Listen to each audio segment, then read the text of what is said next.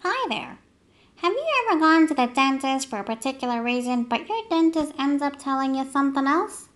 Let's just say you go for pain in your lower first molar. So your dentist takes an x-ray and they find something unexpected. Like what? Bam! That's me right there. The Dentigerous cyst. You probably didn't even know I was there. Well, that's because I'm usually asymptomatic. But we'll get into my symptoms later. So what am I? A dentigerous cyst is a cyst caused by the accumulation of fluid between the reduced enamel epithelium and the crown of an unerupted tooth. I'm usually a developmental cyst, but at times I can be inflammatory as well. Let's take a look at this picture. The green line represents the reduced enamel epithelium. As you can see, the space between the reduced enamel epithelium and the crown of the unerupted tooth has increased. Why is that so? It's due to the accumulation of fluid between the reduced enamel epithelium and the crown of the unerupted tooth at the cementola enamel junction, causing formation of me, dentigerous cyst. Now, the exact reason for the accumulation fluid is unknown, but it could be due to any alterations in the reduced enamel epithelium. Moving on to inflammatory.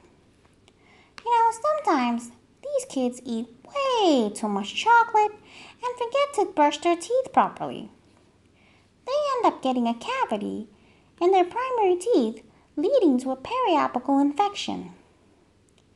Now, this infection lies very close to its underlying permanent successor, putting that tooth at risk because the infection can move on to the permanent tooth by affecting the reduced enamel epithelium, leading to the formation of, you guessed it, me, dentigerous cyst. So that's one of the inflammatory causes. Let's look at another. Many of us have a partially erupted tooth, usually associated with the mandibular third molars. Constant inflammation around this tooth, or recurrent pericoronitis, can also lead to the formation of dentigerous cysts. So now that we know what I am and how I occur, basically my pathogenesis, let's discuss my clinical features. I most commonly occur in men, white men to be exact, between the ages of 10 to 30. And I most commonly affect the mandibular third molars. It's my favorite tooth, followed by the maxillary canines, maxillary third molars, and lastly, the mandibular premolars. Let's move on to my symptoms. I'm a pretty decent guy. I'm quite small, don't cause any pain, usually asymptomatic. As I said earlier, you won't even know I'm there, unless the patient takes a radiograph in that particular region for some other reason and discovers my presence. But this is only if I'm small. Very rarely I can become large, causing facial asymmetry. But even then, I will remain painless and asymptomatic. But a large dentigerous cyst is very rare. On further investigations, you will realize that it's ameloblastoma or odontogenic cyst. At times, I can be painful, and that's usually only if I become infected. I tend to be very good looking. I have a very clean cut look, and these dentists, they love to photograph me.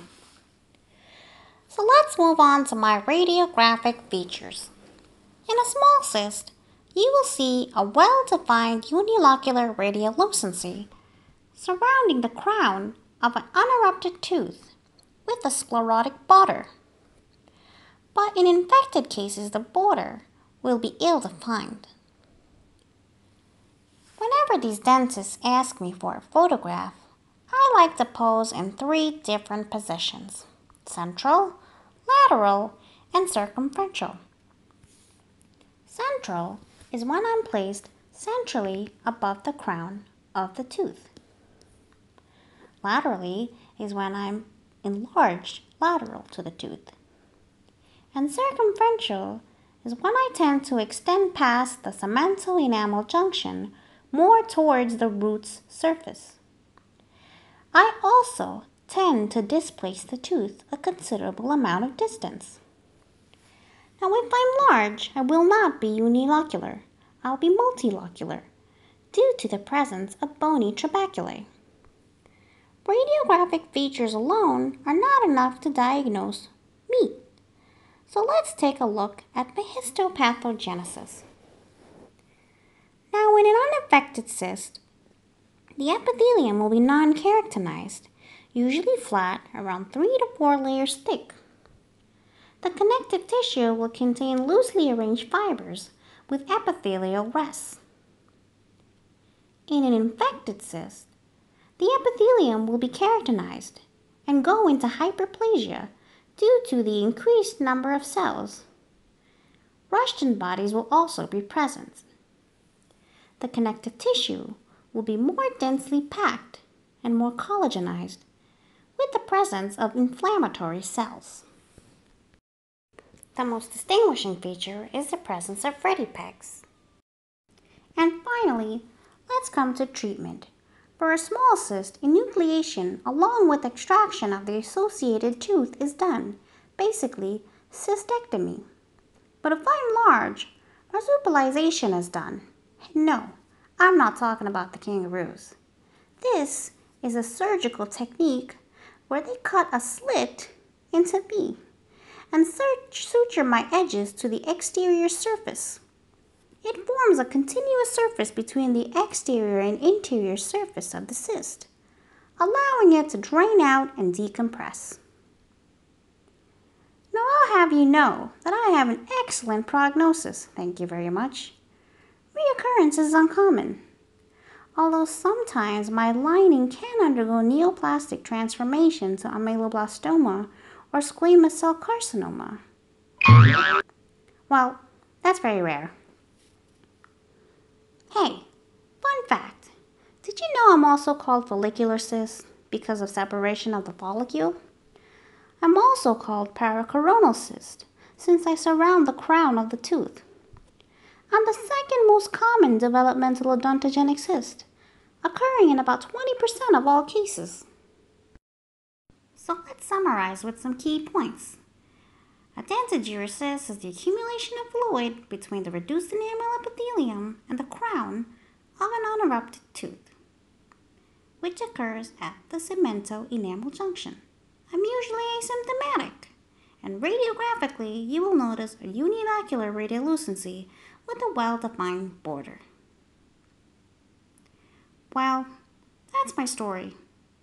If you want to hear more of my stories from my relatives or my distant relatives, like odontogenic cyst or ameloblastoma, subscribe to our channel.